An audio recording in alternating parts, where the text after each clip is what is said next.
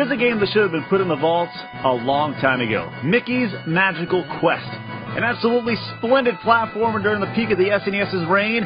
Mickey is out to save Pluto from the evil Emperor Pete, who, if you remember the last time we ran into him, was shooting knives out of his eyes. So the game was made by Capcom, and thus there were some serious similarities between other famous Capcom games. The biggest one was the ability to change your power, much like Mega Man. You also saw the Mega Buster and even a little Bionic Commando. Goofy gives Mickey a questionable outfit. Mickey says, yay, and Goofy uncomfortably moonwalks away.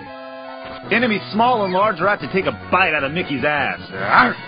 Some are even invisible. Wait, that's not right. There's supposed to be a giant spider there. You know what? This is where having a giant game collection comes in handy. Game Boy Advance! See? I knew it. The game must have got old or something. Now, the GBA version isn't as nice graphically, but it did have something the Super Nintendo did not. A save feature, which definitely comes in handy because if you don't know what you're doing, it could take a solid 2 hours to get through this game. But with that being said, this is definitely a game that is straight up fun to play, and it won't seem like that long at all.